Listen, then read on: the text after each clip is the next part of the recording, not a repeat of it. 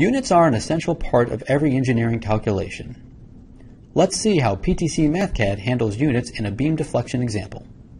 We specify the cross-section of a rectangular beam as well as its length and Young's modulus. We then define the load and its placement along the beam. These variables are now used in the equations for the moment of inertia and displacement. We calculate the deflection from 0 to L with 10% increments.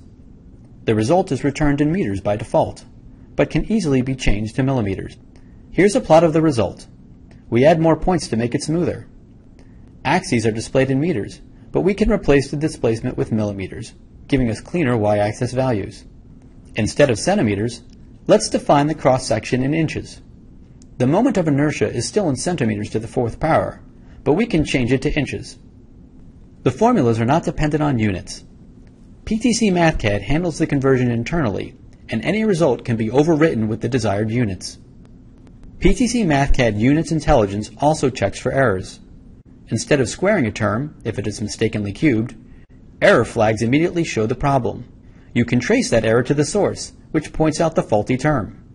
Engineers often deal with unit conversion inconsistency. With PTC Mathcad Units Intelligence, we can automatically define and evaluate in units of our choosing. Conversion is done automatically, and consistency is checked to prevent errors.